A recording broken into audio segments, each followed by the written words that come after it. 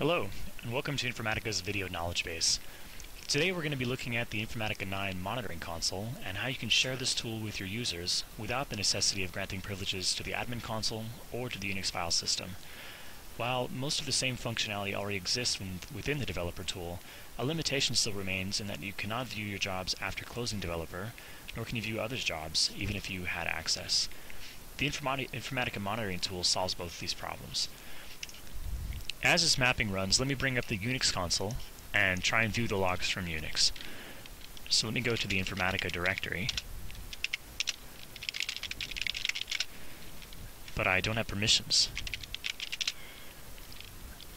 And this is the reason why. So I can go to the admin console and we'll log in as my account, but I'm not authorized to use this either. So back in the developer tool, what we'll do is we'll go to the progress tab, and then we'll click on this arrow to bring up the menu and go to monitor jobs. You'll just need to select the DIS that you're running off of, and it will bring up the monitoring console in Internet Explorer. And here I can see that the job that I've ran in the developer is still running, and I can view the log. I can also cancel the workflow if I want to. Let's do that.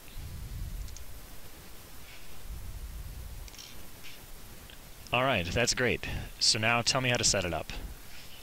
First, what you have to do is you have to go to the admin console and log in as your administrator user. From the admin console, go to the security tab and edit your user.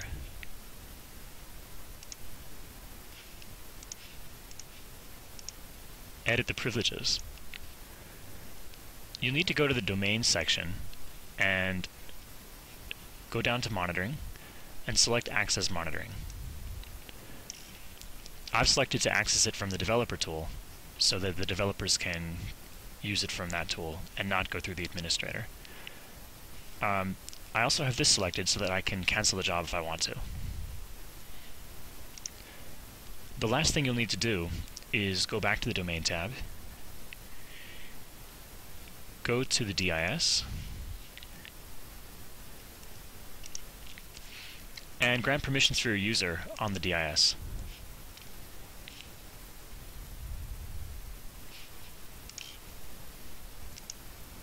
You can see that I've already done that. And that's all you'll need to do. No restart is necessary. Hopefully this was helpful, and thank you for tuning in to Informatica's Video Knowledge Base.